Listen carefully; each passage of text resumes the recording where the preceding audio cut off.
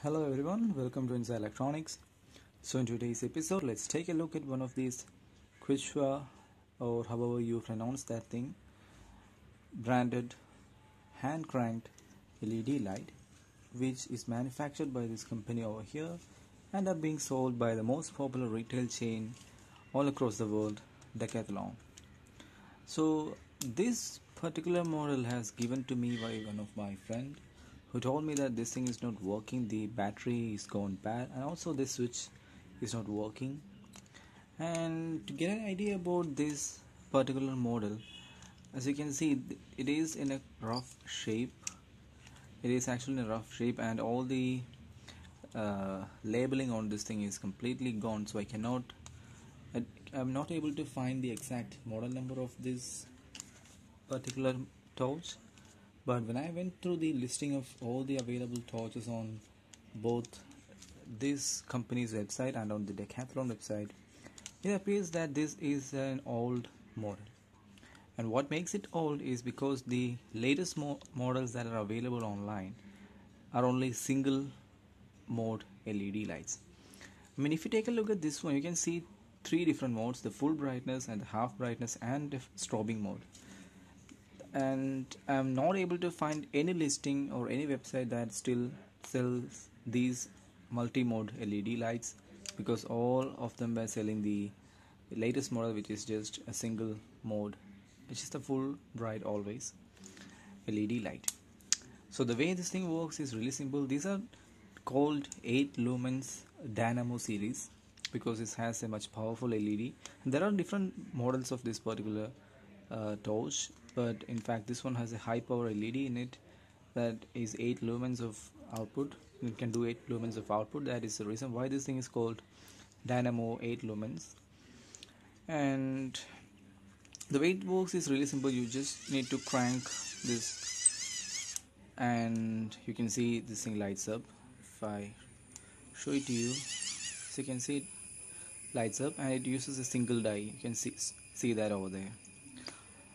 So let's take this into complete bits and see what's inside these quench or whatever that thing is branded torches. So that thing comes off really easily, and it uses the star screwdriver. Let's do it. And this thing is actually around 700. The latest version, or this exact one, the latest versions are available online for around 700 to 800 rupees. So this is not that cheap for what it is. It is actually somewhat expensive for what it does. In fact, there are a lot of Chinese knockoffs that looks exactly like this one, but with different names, that are available for like say $2 to $3. But this thing is really good, and I'm thinking why the battery might have gone wrong because of the switch, because at the moment I cannot press it, so the battery is always connected to the LED, and that way it can easily be discharged. And also, if you notice, you can see the light actually stays for a while after cranking this thing. Let me do it again. The light actually is staying for a while. I'm thinking that it might contain a capacitor. I don't know, let's just see. Why is it not coming out? Okay, we are now inside it. Okay, so that is what's inside the torch, and I don't see any capacitors at all. Ooh, it's all wet. See, that's all gunked up. It's all wet. And look at the circuit board. It's all completely wet. I mean, look at that.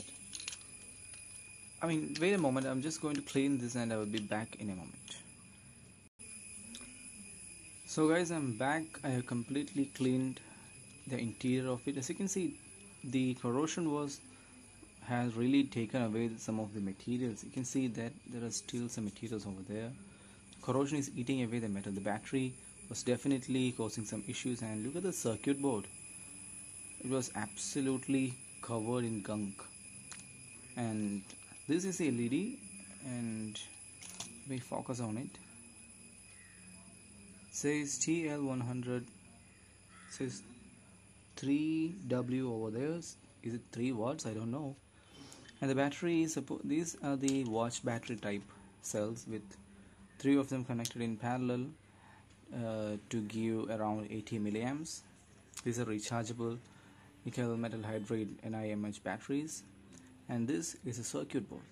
And I'm actually surprised to see it uses a lot of, this is diodes. Yeah, surprised to see a lot of diodes over here. I'm thinking there are 3 wires coming from here, so I'm guessing that this is 3-phase AC that is coming in, and it is using these 6 diodes to actually rectify it. And this switch is completely gone, and you can see the gunk is still there. It's wetting my hands. So it uses very little components. The LED is connected straight to the terminals. So this chip must be controlling the 3 different modes that are available here.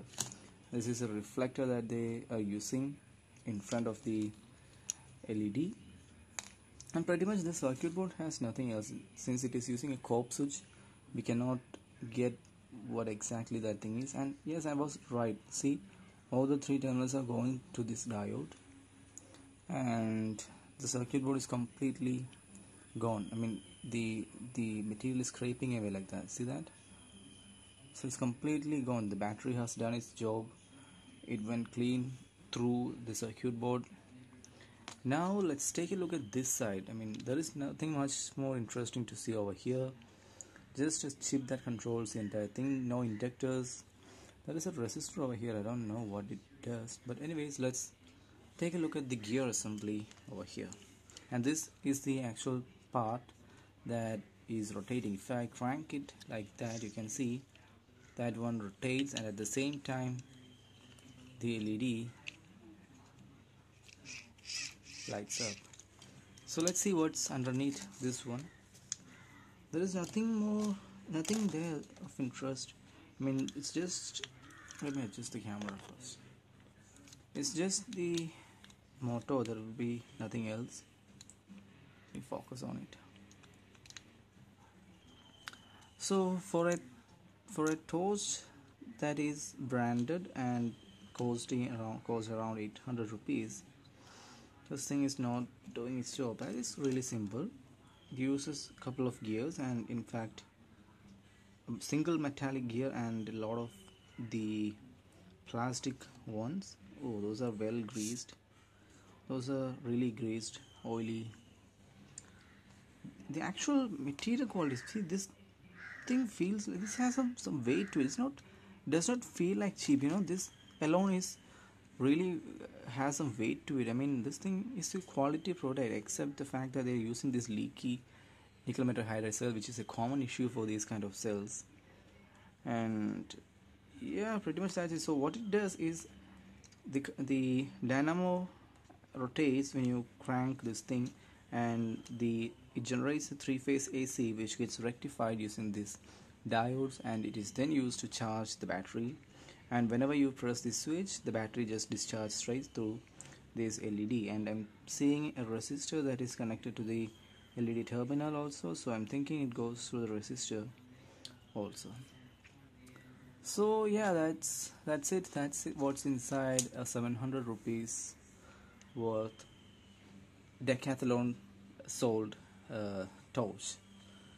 Anyways, thanks for watching. See you in another video.